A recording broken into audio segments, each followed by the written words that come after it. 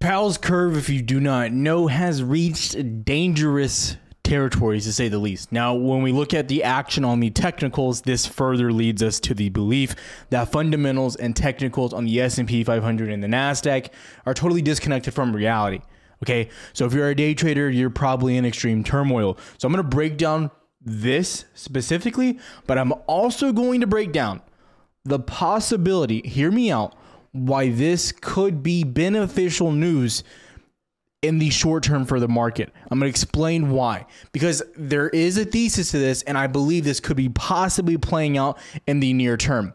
Now, before we get into all that content or anything like that, I have to ask you to consider doing two things: liking and subscribing. Every single day here, I make videos on the channel, and then on Saturdays, I make an educational video. I'll probably make an educational video tomorrow, so you guys know, since it's all trading holiday. So I'll probably have it posted up for tomorrow for you guys. So make sure you check it out every Saturday. I make something or along the lines of education here, 110% free. So make sure you check that out. The Instagram link for the short form content is also down below. So again, let's get back to it. Now, you're going to see a lot of videos on this. Okay, this is the Powell curve, right? It's the 2-year minus the 3 months. So it basically gives you the 18-month yield, right? Now, when we look at what's happening here, there's very interesting behavior, because again, if you're going to see this all over the internet this weekend, I guarantee you.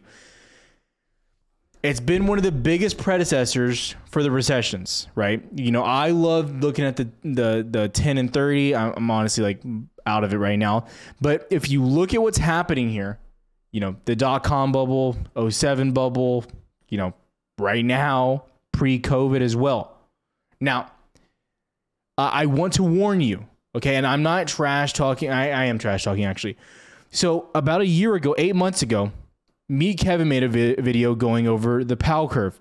And the interesting thing here is that anybody with the internet can make a video, can make a post, and tell you that X, Y, and Z has to happen. Okay? Now, again, I didn't even watch this video fully. I was like watching it, and I was like, dude, get me off this. This is terrible. But people want to pretend like they anticipate what's going to happen with Powell, what's going to happen next because of what's happened in the past. But we have to identify fundamentals and what happens when we do X, Y, and Z. So I encourage you, no matter what you listen to, what you watch this weekend about the Powell curve, about the stock market in general, do your own research. Do not blindly, even this video, do your own research. Okay.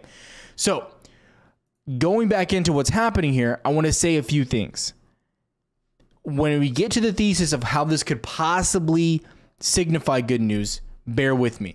So today, what did we have? We had some employment numbers popping out. So investing.com, again, if you want to look at, real-time data as it's coming in, investing.com and looking at a calendar, it's probably your best friend. The app is a lot more useful than the website, in my opinion, because you can cipher out everything you don't really want to see. So today we had some interesting reports. This morning, what did we have? Jobless claims and initial jobless claims. Okay, coming into this, once again, we are beating expectations. I don't know why this is going slow. It's been going slowly, but we've again had beating expectations. This is good, better than before as well. So I guess it's got revised from 98K to 246, which is good as well. So we're seeing unemployment, right? We want to see more unemployment claims because we want the unemployment number to go up, because that's what the Fed wants. So what does the Fed need for us to pause rates, right? Now, I believe we're on track and we're very close to the Fed pausing rates. But what does the Fed need? Okay, we already know they are committed to the 2% goal. They are not going to let up. Okay, that is their goal. They don't care about banks collapsing. They care solely about inflation. Now, when we look at what they need, we need unemployment to go up. That's going to drive wages down as well. So unemployment to go up. Number two, we need inflation to slow down. Data so far has been decent. It's been good. I also believe we're on the track for CPI and PPI to come out pretty decent as well. So again, so right now we have jobs finally taking a turn for what the Fed wants to happen. We have data doing decent, not incredible, but all we need is it to at least stay flat, because if it can stay flat, that leads them to at least coming to a pause, because the longer rates stay here, eventually they will drive down inflation. You have to understand that. Raising rates 50.75 doesn't do an initial damage, right? It's think about it from the viewpoint of the housing market, right? Everyone's saying the housing market is going to drop. It's going to drop, but people keep buying. Okay, they're just going to keep buying. Now you'll be a little bit more picky about what you buy because you're not getting it for pennies on the dollar as far as, interest is concerned. But when we look at it, it slowly weakened the housing market very, very slowly. Now it's not crashing, but the housing market just slowed down tremendously. And that's what's going to happen with consumers because they're going to not be able to use credit the way that we've been able to. We're going to slow us down. You're going to see defaults rise, but ultimately it's to slow us down. It's the long game. That's the way interest rates work. If there was a secret weapon they could use and just hit inflation on the head and it go away, they would have used it. So we need to use, common sense on what's happening here. So that's two. Okay, that's the two things right now that's happening. And again, we have CPI Wednesday, so that will be confirmed on Wednesday. And I'll give a lot more updates on that, and I'll probably do a video going over that as well. But the next thing is Powell's curve, and Powell has talked a lot about this. Okay, so this has been his only big indicator, and he's said this quite a bit. He has said that this is the best warning sign for danger in the market. The Reuters has the best article you can read on this. I don't have it on my computer, I have it on my phone. But this is one of the better indicators, and he mentions it quite a bit. Okay, he mentions the yield, this curve, quite a bit. But when we look at it, you're now spiking to dangerous territories. You were already spiking to the downside, but now you just reach all-time level lows, even before the dot-com bubble. And that has to be a concern. So aligned with all of these, it's leading us to the thesis of a pause more than ever. That's the thesis that has to come into play here. And again, I am not saying, please do not misconstrue what I'm saying for this has to mean you're going to moon and shoot up. That's not what I'm saying. But the market continues to take any idea of pausing very bullish. And they take it very, very well. So when I look at this, I take it as a viewpoint of, yes, it'll cause a little bit of initial fear. It'll cause a little initial turmoil. Powell will probably address it. But if it leads us to pausing, you have to expect short-term upside. Okay, now what do we know about what's going to kill us? What could hurt us fundamentally? Entrenched inflation. That's the danger. So if we start seeing, and we are on the roadmap to seeing that, we are on that roadmap. If we continue to see the barrel rise, for instance, going into the barrel, U.S. oil, right? U.S. oil, you've pumped from $64 up to 80.4, and now you're stagnating here on the week, right? All week we stagnated here. Oil looks incredibly bullish. It wants to get out of this range. You traded here for 3 months, or actually, I'm sorry, 4 months, maybe even 5, all the way back to November, okay? You've been in this range of 80 down to 72, which you had a few breakouts to the downside, but came back into it. If you break back above this, you have to assume you're coming back into $92, $90 roughly. That'd be very detrimental for inflation because gas and energy prices will spike all that back up. We've talked about that enough, okay? So you need to understand that. That's my viewpoint there. I'm going to go more in depth with this, more updates, but I encourage you, don't just rush and say, oh my gosh, this has happened in the past. Every time this has happened, this means that you have to dump and crash. No. The only things that will make you really dump and crash, I'm telling you right now, fundamentally, and that's based on what's caused all these major issues, right? If we look at what happened, it signaled there was an issue. Dot-com bubble, housing market bubble, right? That's what these have signaled, right? When this happened, the market in 2007 wasn't just parabolically dropping 30% already. Back in right here, you weren't just parabolically already dropping. Actually, this signaled kind of the bottom of, U-turning, right? So that's what we need to understand that's happening here. Okay. Now, the next step from this, you want to be watching the debt ceiling. That's something we have to be paying attention to. I don't think they're going to go through it. I don't think Republicans are going to go through it. I think they're eventually going to push it through, but we'll see. I don't know. I can't predict that. And then we also need to be watching banks, but I don't think the Fed is going to let banks go under. So that's what we're looking at. And it ultimately comes back down to CPI and those numbers. If oil can stay controlled, I don't believe we have major concerns personally. That's where I stand. We will see unemployment rise. We will see the consumer weaken. That will happen over time. But I don't think that's going to cause the market to get destroyed. because the sooner the consumer weakens, the sooner the market can get back to normal. And that's where we're at economically. So when we look at the Nasdaq, what did we mention technically speaking here yesterday? All we cared about was one thing: February highs right here, 12,950. That was it. If you don't believe me, you go back to Twitter. I post all this on Twitter absolutely free as well. You don't have to be in Discord. You don't have to pay for any of this. It's on the newsletter as well. February highs, I posted at 9:04 a.m., 34 minutes into market open. I said, if this holds, you have to be a bull. This is a massive level to be focused on. You already had bounced. That's what I said. The end. It was there. It was free. It was all there for you. What happened from that level? We proceeded to bounce over 200 points to the upside. I don't want to say instantly, but it was very close. We come down to it. We bounced from 12,953 all the way to highs of 13,119.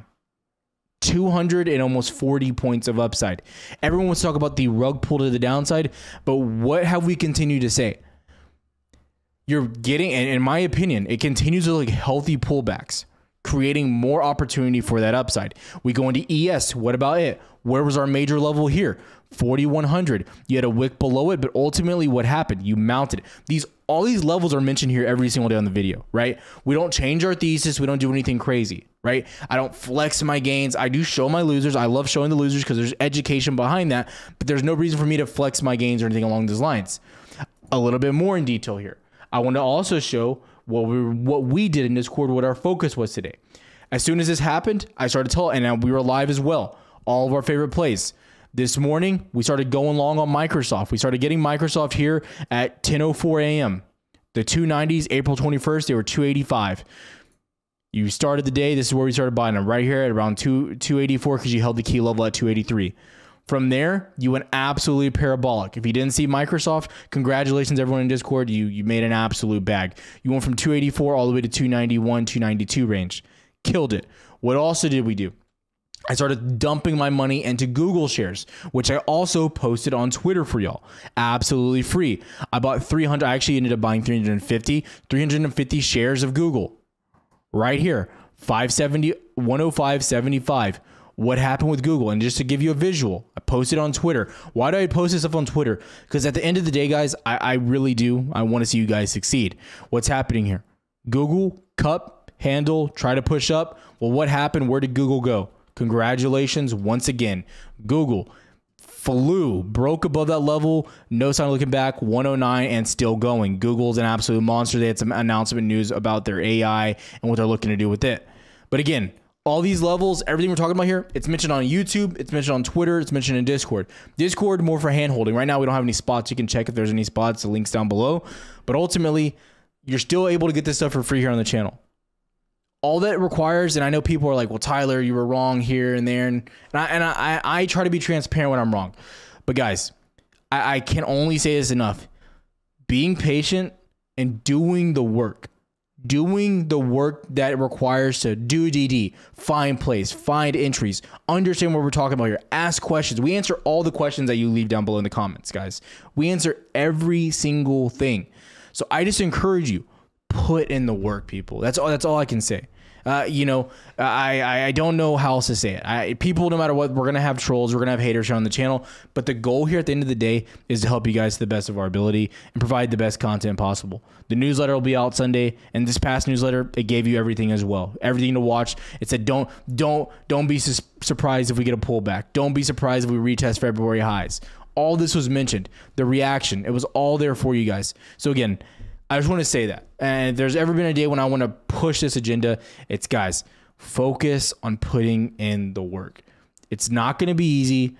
And everyone is under this assumption that day trading is easy. And if I join this group, I'll get rich. And if I do this, I'll get rich. No, it's not, guys. It's incredibly difficult. It requires tons of discipline. And I want that to be the focus here. This is a channel where we focus on putting in work, transparency, and being accountable. That's the goal here. So I encourage you guys also, every Monday through Friday, we're live 10:30 a.m. Central. We won't be live this Friday because obviously there's, it's a holiday, so there's no reason. But we like to do live trading and going over to the market as well. But I encourage you guys, get in there, be active, ask questions. Even if you're not in Discord, we don't care if you're not paying, guys. We do not care. We answer questions 100% for free. You don't have to donate or anything like that, guys. It's 100% about you guys. That's our focus here on the channel. So again, let's go over what our expectations are moving forward. Now, I'm anticipating most likely we're going to push into this range about right here. And we actually did. I'm sorry. So you can actually see this is where we kind of base. So we pushed down. You came right back into this kind of supply we had on the 2 hour and the 1 hour where we based and then really pushed down, came right into it, got rejected. Not surprising, especially with how much we moved on the day. You know, I've been saying it. We're not really moving that much to the downside. So when we start moving 250 points, almost 300 points on Nasdaq, you love to see it, especially with the news that we got coming into, you know, ES here. Very, very nice as well. Coming right back into this range, right back into it, guys. Absolutely fantastic. Almost breaking out of it, trying to push back up. This is what we love to see. This is what we want to see, guys. This beautiful, beautiful movement. So again, right now, I think you're having a great opportunity. And I think you might get a little bit of fear coming into the beginning of the week. Okay, I think you might get some selling a little bit. But ultimately, from a technical viewpoint, I remain bullish. And until we get bad data, I don't think fundamentally anything's going to bring you down. I really don't, unless like we have some crazy outlandish news we can't predict. That's where I'm focused at right now. This video doesn't need to be that long, but that's the focus on everything I'm looking at here. Stocks, I'll have more stock picks coming out most likely either Monday, maybe even Sunday. But again, the podcast starts very soon as well.